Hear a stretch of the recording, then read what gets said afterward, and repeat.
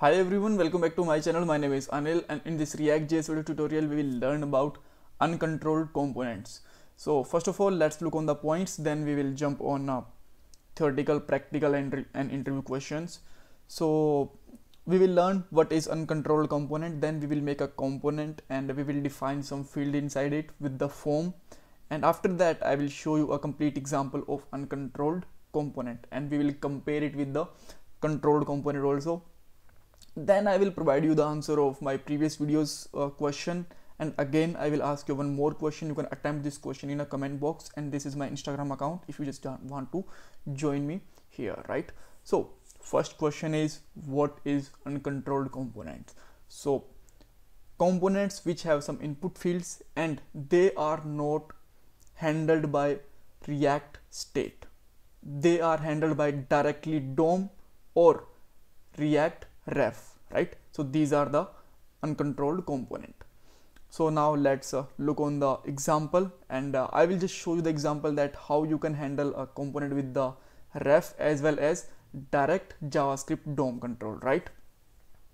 So this is my app.js component, and this is my output screen, right? So first of all, I'm just going to make a form and define some field inside it, right? So just make a form and define input field, type, and let's say type is text.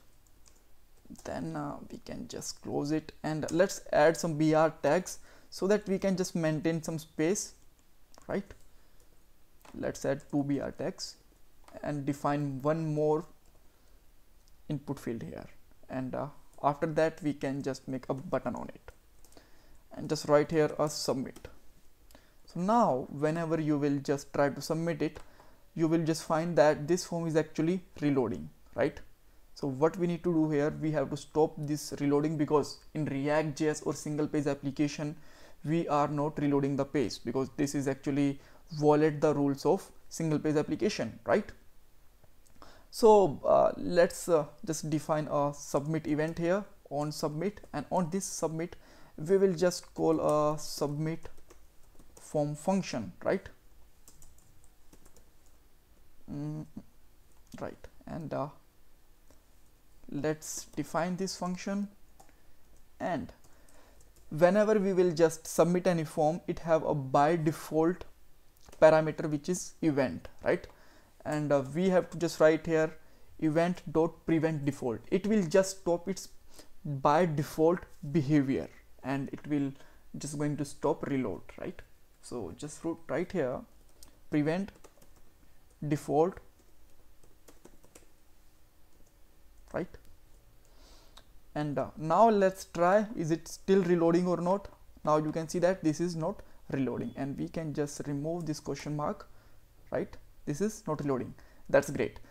Now I just want to catch these two fields value. Let's say I'm just going to put some name and some values, and on a submit I want to get my name and this value.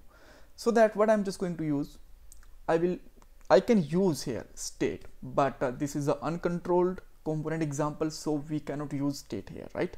If we use state here, then it will be a controlled component. So what I'm just going to do, I am going to do use here ref. So just write here use ref, and let's just define some ref here. Let's say name ref, right? And it will be output from, take output from use ref, and by default parameter can be null. And again I have one more field, let's say password ref, right? So these two reference will be take first and second input, right? And now we can just define a property ref and bind it with the reference, right? Name ref, and second one let's bind it with the password ref. And now these two fields are controlled by the name ref and password ref. So what we can do here, let's just make a console.warn and put here input 1 value is, and just write here name ref dot current dot value, right? And for the second one, we can just take a value from a password ref, right? And let's try to just get these value again. Let's say name anil and password 123, and now you can see that we are able to get the both values. So that's great. So is it the only one way to just get the values with the ref? No, even you can use directly JavaScript code to get the values, and this is still be a uncontrolled component because still we are not using the React state. How? Let me just show you example. So let's say I have one more field, and it don't have any ref, but it have ID. Let's say email, right?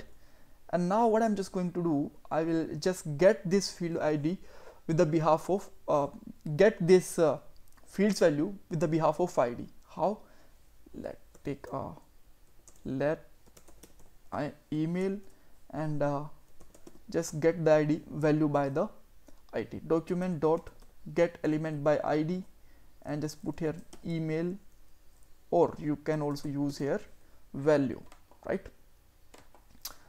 Then just console dot warn it and put here input 3 value is just simply put here email, right, with the comma. And now let's see. So let's say I'm putting here some email ID, let's say jet@test, and now you can see that we are able to get the third field's value also, right? So this is the way that how you can use the uncontrolled components.